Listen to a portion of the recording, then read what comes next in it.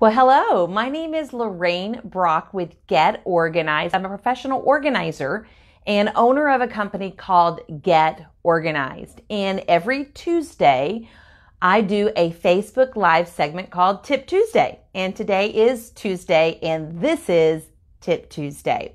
So today we're going to be talking about organized travel. Now, I could go on and on about little tips, big tips that you can do while you're traveling. But I'm going to keep the tips today to 4 tips.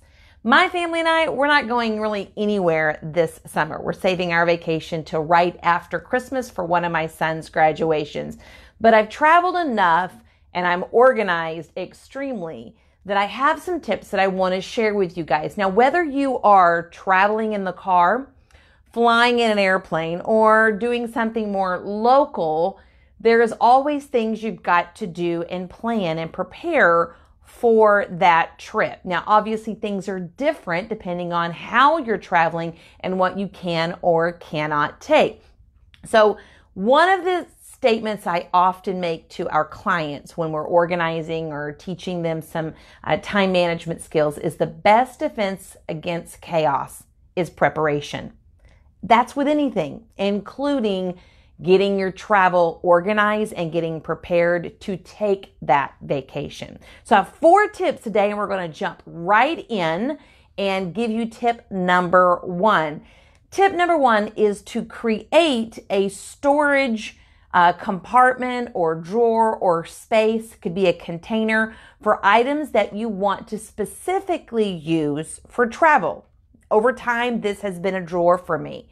Then it increased to a container to me. Then it went to a drawer. And then recently I went through things and I narrowed it back down to a container. These are things that you're going to use and only use for when you're traveling. I'll show you mine. This is mine right now, and this is going to appear backwards, but it's actually a label, and it's just a cardboard piece of paper that I keep in here.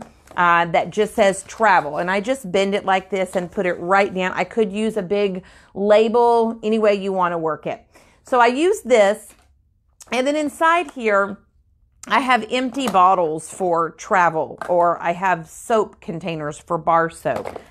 This is something I got a long time ago from one of the cruise ships, from the Carnival cruise ship, that I put around my neck to hold key cards and money and identifications. I have outlets if you're going to a foreign country. These are adapters or whatever they are to work with their appliances over across the pond. This is what I keep in here, and of course there's additional stuff as well. So create that storage space. If I was coming into your home and I was going to organize your bathroom or your closet, this would be something one of our organizers or myself would do. When we're sorting your items, we would sort travel items in a completely different category and then organize them so you know exactly where they're at when you get ready for that next vacation. So take some time when you go through your bathroom or your master closet or your bedroom, wherever you're currently keeping travel items, probably mixed in drawers and cabinets. Take the time to sort them and then store them completely separate than your everyday items. All right, tip number 2, luggage tags. And I'm going to show you just a free luggage tag that I picked up. Many of you guys know that one of my sons is military, and we sometimes go to family events depending on if he's going for a deployment or coming back from a deployment. And they were just giving away these military luggage tags. So every time that I find luggage tags, I pick them up. This one happens to be from Navy Federal Credit Union, has a little pocket there. It has a little zip part there. I'm not sure why. Little clip here. And you can use these and just clip them onto your suitcases or any kind of bag. What you can do, if you have a business card, as I do, if you have a business card, one of the great things you can do is just take the business card and slide it right into that identification window. And this serves exactly what you need for this luggage to get back to you if it for any reason was to get lost. Now, let's say you don't have a business card. You're not in business for yourself. There's no need. A tip within a tip is to go get you some of these. Whether you have a business or not, I think it is incredible opportunity to give your information to people if you have a little card created for yourself. It could just be a theme of something that you liked. The best site to go get, virtually free, it's not free, but almost free, business cards, and you get to do sort of like templates, use them, bring in a photo or not, bring in your information, is vistaprint.com. I'm sure you've seen those advertised a lot on TV. I think for $9.99 you get like 500 business cards. Again, even if you don't have a business, they're still great. Let's just say you like flowers. Okay, you can make a theme of flowers or a theme of colors and shapes. Put your name, your email, your phone number, put what you want, what you don't want, leave what you don't want on there. And if someone you're talking to, like, I would love to have lunch with you. Hey, give me a call. It's so convenient than having to tell someone and then putting it in their phone. Actually, you might be having to run. There's no time for that. Just hand them a card and they can put that information in their phone or where else they'd like it. This is a great idea to have these. And again, if you do have them, a bonus to them is just to slide it inside of a luggage tag. And that creates, my husband was going on a business trip recently and he had switched bags, and there was no information on the luggage tag that I gave him. And he goes, hey, I don't have any business cards with me, but give me one of yours. And I'm like, deal. The bag's going to come back to me. I get all the goodies inside of it when you return. Hopefully there's no dirty clothes. So I don't want that. But anyway, there you go. This is a little tip number 2. Luggage tags, use a business card or have them made so you can identify your luggage, or somebody else can if it happened to get lost. All right, tip number 3. Well, I can't use my cell phone for this one because it's obviously doing Tip Tuesday right now. I will show you this product. I don't remember where I got this, but I do believe it came from maybe grommet.com is where I'm thinking it came for. But I have this thing when I go out and about, especially on vacations, that I want my hands free, but I want to keep my cell phone. My husband normally keeps his wallet, so identification is normally not an issue. I can put it with his wallet, but my cell phone has been my biggest thing. I want it. It's my camera. It is my communication. And this is a rubber and it's waterproof. I'll get this really close to you guys. It has a little pocket here for like identification. And then on the back side, it's just plain. But what happens is you can put your cell phone in this, and this basically wraps around the corners of your cell phone. And then this goes around your neck. So your cell phone's right here, your identification, little pockets on the back. And what I normally do is put my cell phone upside down. So when I lift this and I look at it, I can see my phone correctly. This has been an outstanding hands-free device for me on traveling. I can tuck it in my shirt if I need to. It's not waterproof, but they do make bags that have like Ziploc seals for waterproof if you're needing something like that. There is also cell phone cases that you can get, like waterproof type things, but this itself is not waterproof. It'll allow water into your phone, but it is rubber and you're not going to damage it at all. And again, this stays in my travel box that I showed you in tip number 1. So I have that just in case I need it. Now, if I'm going to go to Six Flags or something that's not really a trip or a vacation, I still know in my mind that that's going to be with my travel items, and it keeps me really organized for that. Okay, so that was tip number 3. And tip number 4. I don't have a visual for this, so I'm going to explain my final tip number 4. It is called a master list, and I have these for various different things in my life that helps me stay organized and know what to get if I'm going somewhere. So let's say that you're doing a trip to the beach, or you're doing a trip just to the snow, to Colorado, let's say in the winter. wherever your destination is and whatever particular season or theme you have, maybe you take a vacation for Christmas and you always go to family out of state. You might drive or you might fly. Create a master list for each type of venture that you venture out on that gives you everything you need in one document. Now, you can do this in a Word document. You can do this in a note-taking app. I would recommend 3 different categories. You could recommend, you could do food in one category, like snacks and things. You could do hygiene, and then like apparel or personal items, which could also fall under hygiene. And then you want just supplies that you need. Depending, let's say if you're going on a camping trip, you're going to definitely need supplies for that, where otherwise you may not need as many if you're going, skiing, for example. But keep your categories in your document or keep them on a note-taking app. And then when you're ready to start packing for that particular outing or adventure, then you pull that particular one up and you can see all the things that you need without having to forget anything. And I'll give you a couple examples I mentioned earlier, like winter trips, camping trips, summer vacations, and holiday travel. If you're, and that may be different versus flying versus driving. There may be certain things you take, but start that. I would just start the next vacation you take.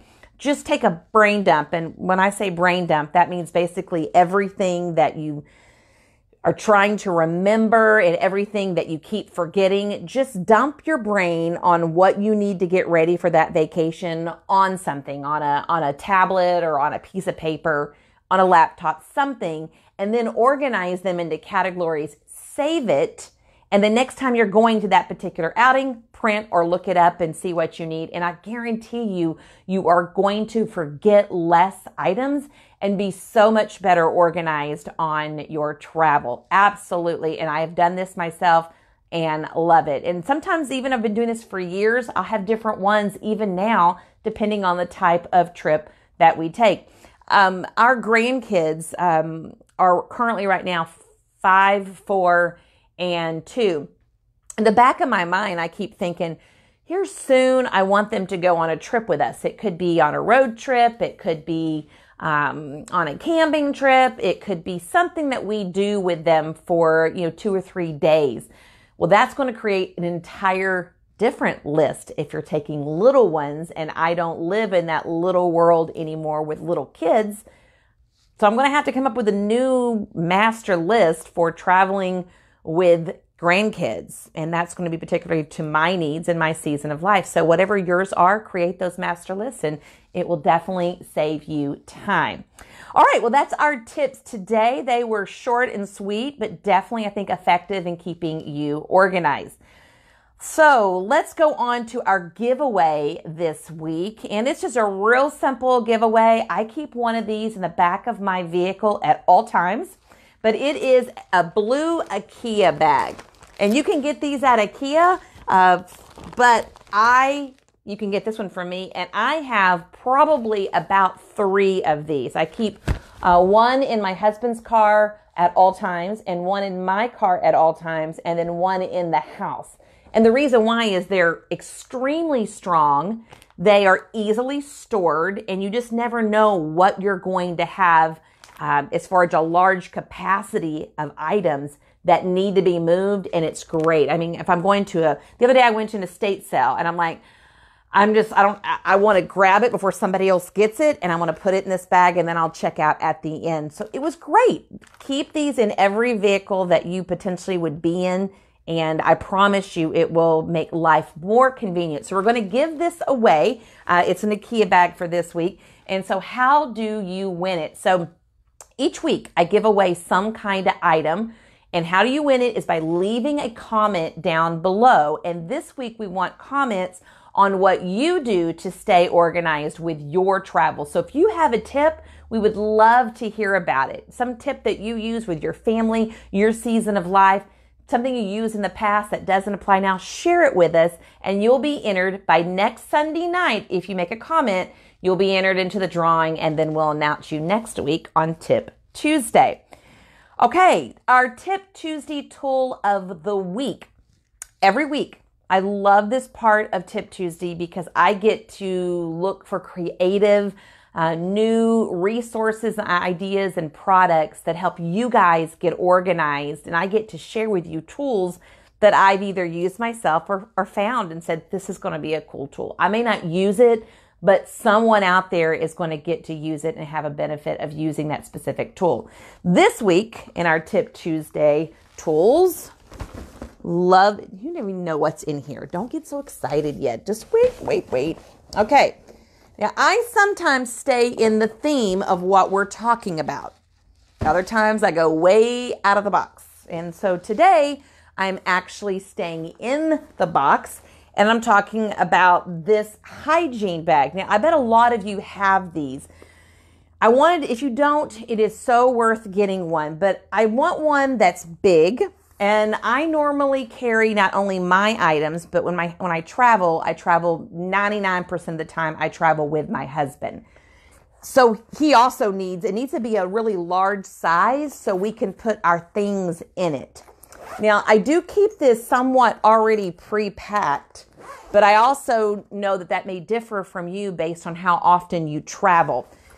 You need something like this, and you're going to be looking... Let's do it this way. You're going to be looking for a really good hook up here. I'd make sure you get metal, not plastic. It will last longer. And I always keep some cash in here. That was from our last trip because I just sometimes may need a meal if I've lost everything or something. So I keep a little cash in here. I like clear windows, and I wanted to make sure this was large enough for bottles like Moose bottles or Spritzer bottles. Not necessarily the small travel ones, even though that I do have those, but I wanted to make sure I had the room for the bottles. So it was very important to me to get something larger than what the bottles that I use. And you'll need to measure that. Also down here, I went and purchased different places. I went and purchased some individual bags. I did not get them at the same place. I was looking around town. Little bags that can keep other little things inside. So a bag in a bag. But I wanted, again, this to be clear where I could see it. It's harder to find clear. I definitely have to say I struggled more with this, but look everywhere. And when you notice them, especially after Valentine's Day at Walmart, you'll see a lot of these cosmetic bags on for cheap. Grab them, especially if they're clear, and they're great for being able to use inside of this. I have my conditioner that's still in here, my shampoo, and then I keep my face wash, like Noxzema type things in here. Then I have another little pouch down here, which, let's see what's in here. I didn't even actually look. This is more of face washing stuff, Q-tips, things like that. But you can have another little bag inside of here. I just know that I wanted something that had more clear pockets than it had ones that you couldn't see through. And there is another pocket, as many pockets as I can get on the back side here as well. And again, looky here. I have another bag. This one actually has a Band-Aid in it, some allergy medication, a hotel sewing kit. I always keep one of those in there. Never know when you're going to get something, a button or something falling off, powder. So this is more of my first aid type emergency kit. And I really love this one. I've got this one off of Amazon. I really did. I liked what I saw there. But these, I believe, I got at a store off of Harry Hines in Dallas. They have a lot of discounted stores down there. I just went shopping one day and found a whole bunch of these. So like that. And it just happened to be in the same color tone. So look for something like I'm talking about anywhere that you can find them. Ulta would be a very good place, or Ulta, pronouncing that correctly, would be a very good place to look at that too. Walmart, Target, Home Goods would be really good to look for that, and even probably at home would be as well. Okay, next Tip Tuesday. I'm going to cover 3 different websites that will be really helpful for you for space planning. Let's say you would like to redo a room, add a piece of furniture to that room. Some of these sites are like $5 or less. Others are completely free, but they're based off of a particular store that you would buy a piece of furniture from someone. So I'm going to give you it right now. I think it's going to be 3. I might end up having a few more. We'll see that next week. So tune in. But we're going to talk about space planning sites. They are a great resource to have, even if you don't need them now. Eventually, you're going to want to play around with a space before you actually buy something. And these will be some really, really good resources for you. Each week, I like to highlight a service that we offer at Get Organized. Now, we have close to 30 organizers that service both Dallas, Fort Worth, East Texas, and Oklahoma City up north. They all have talents in general organization all through your home. Absolutely. But some of them have really specific niches that they are just incredible with. So if you're needing organizing services, particularly today we're talking about toiletries and travel.